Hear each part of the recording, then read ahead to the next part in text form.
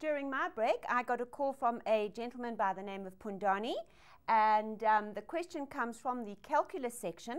It's a really nice question. It's not that easy, so I'm hoping that we're going to get him on the line quite quickly, and then we're going to be able to go through it with him.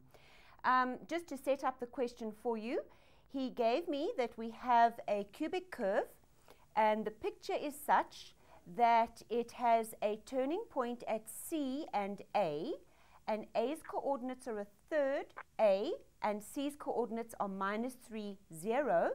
And then they gave us that the defining equation was y equals x plus 3 squared and times by minus x plus m. And Pundani, you're with us now. Welcome to the show.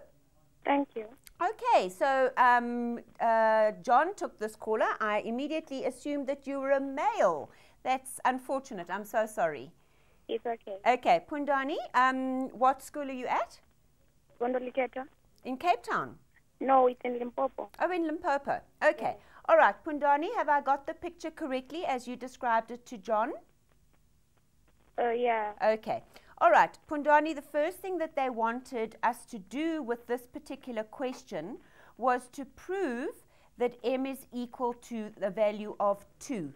Yeah. Now, if we don't finish the entire question, I hope you'll forgive me, but I'm going to concentrate on taking you through your first 2 questions thoroughly, okay?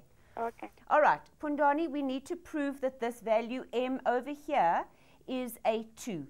Have you got any idea how we're going to start off the question? Yeah, I thought I had an idea. So tell me about that.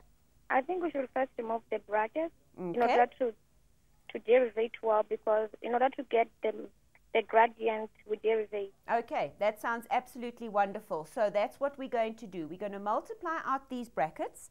So we're obviously going to just square that x plus 3 and get x squared plus 6x plus 9. And then we've got this minus x plus m. Right, just take me through the product there quickly. What are we going to get? And when we multiply through? Okay, it's going to be negative x cubed. Yes. Plus xm squared. Okay, x squared m. Good. Yes. Minus 6x squared. Yes. Plus 6mx. Good. Keep going. Minus 9x. Good. Plus 9m. Good. Okay. Now, you said that what we're going to have to do is take the derivative of that. So would you do the derivative immediately for me? Okay, it's going to be negative 3x squared. Yes. Plus 2xm. Good. Keep going. Minus 6x plus... Take the derivative. So we're taking the derivative of this one. So it's going to be minus 12x, hey? Oh, yes. Minus 12x. Keep going. Plus 6. 6m. Plus 6, yes. Good. Minus 9. Yes. And then the derivative of this is 0, isn't it? Yes. Okay. Now, what are you going to do with that derivative, Pundani? What do you know? You know that the derivative is 0 when x is a third, okay? Now, what that means is that we actually have a turning point here. So what do we know about the gradient of that yellow line? Any idea? No. Okay, well, at a turning point, isn't your gradient of your tangent to the curve equal to 0? Oh, yes. Yes, it is. So I know, Pundani, that at x is a third, your gradient is equal to 0. And that's exactly what I'm now going to work with, okay? Yes. So I'm going to, instead of my f dash x, I'm going to replace it with a 0. And instead of my x value, I know that it's happening at x is a third.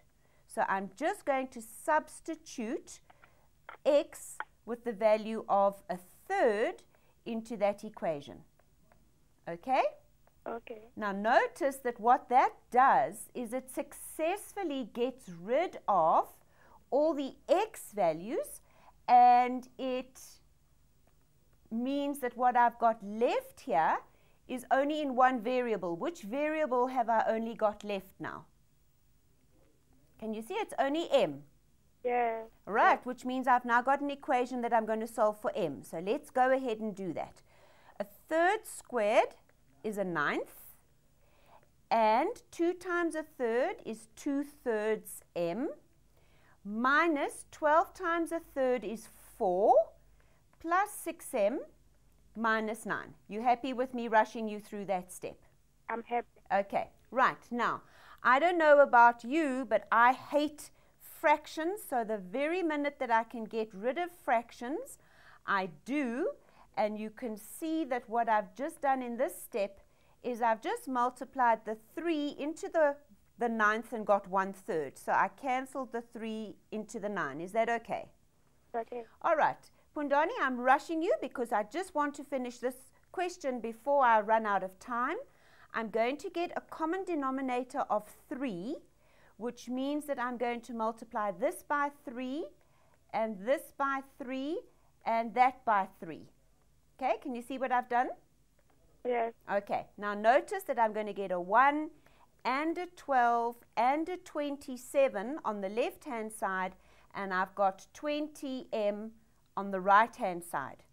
And that means that 20m comes to 40, and so my m is equal to 2, exactly as they said it had to be.